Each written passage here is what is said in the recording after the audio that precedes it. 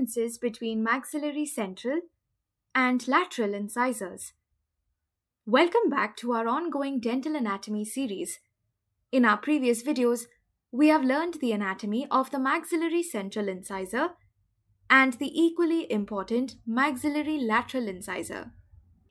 Today we are going to connect the dots and explore what truly sets these two teeth apart. So if you're curious about the differences between these neighboring teeth, you're in the right place. These can be studied as comparative differences and absolute differences. Comparative differences can be noted when the two teeth of the same individual are viewed together. On the other hand, absolute differences are standalone identifiers that are more significant when we have a single tooth in hand. This is particularly important during the placement of a single crown in a teeth setting or when examining a single tooth in forensic evaluation. Let us first observe the dimensions.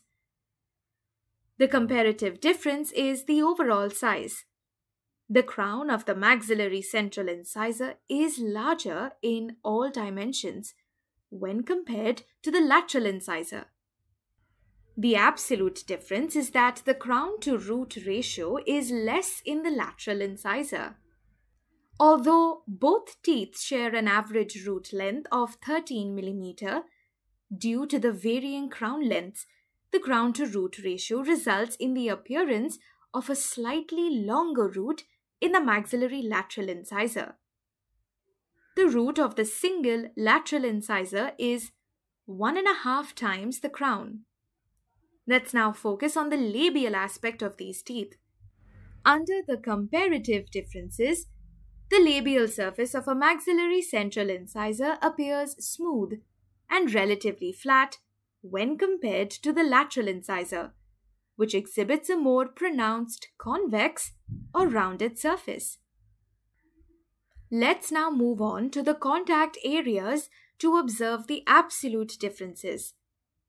In the maxillary central incisor, the contact areas are positioned more towards the incisal portion, with the mesial contact area occurring at the incisal third and the distal contact area at the junction of the incisal and middle third.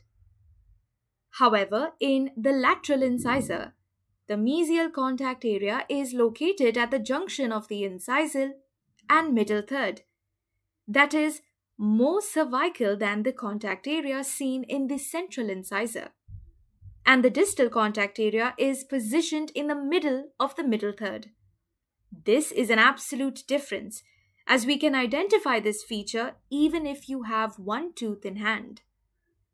Taking a closer look at the outlines, the teeth show a comparative difference.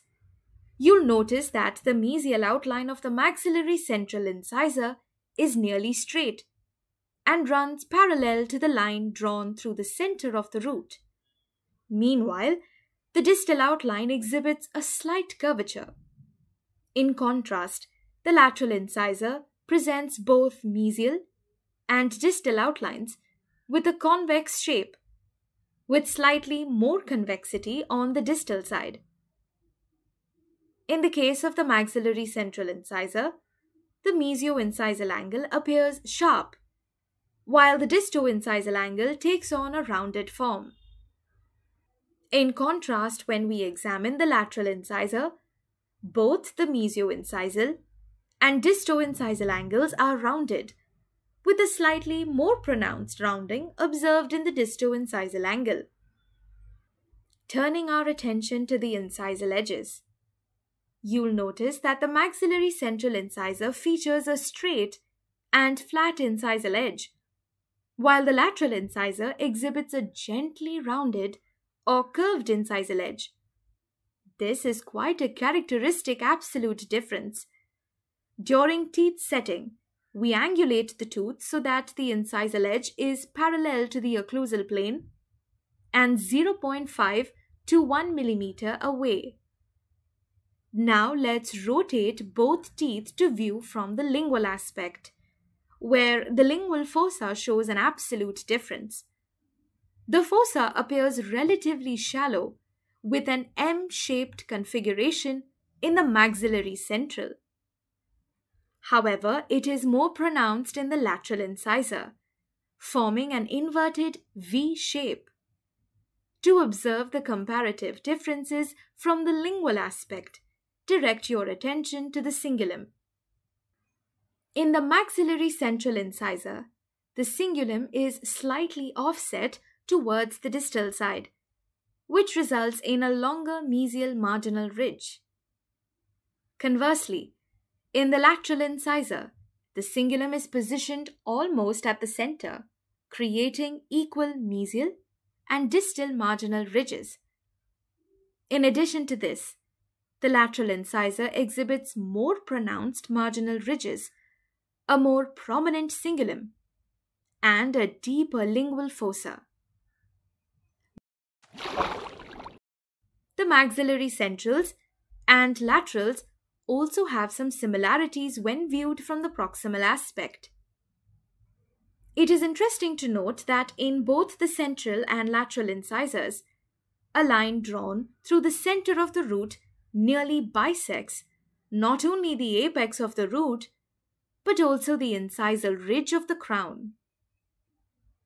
Additionally, both these teeth exhibit a broader appearance on the distal side when compared to the mesial side. This particular feature is attributed to their alignment within the dental arch, which influences their overall shape. Let us get back to the differences.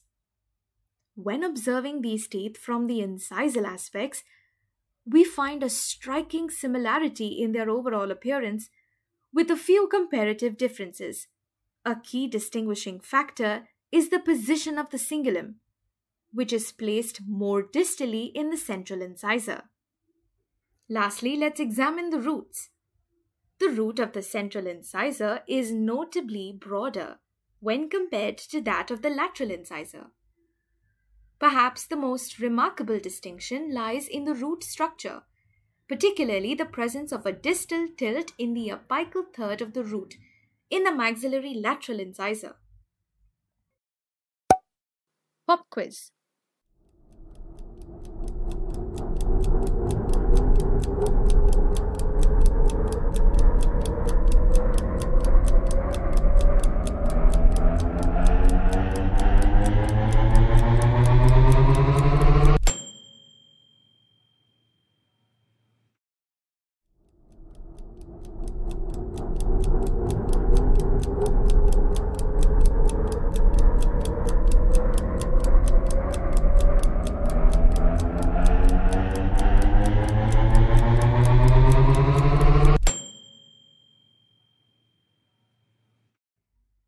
This brings us to the end of our video. In our next video, we learn the anatomy of the mandibular central incisor.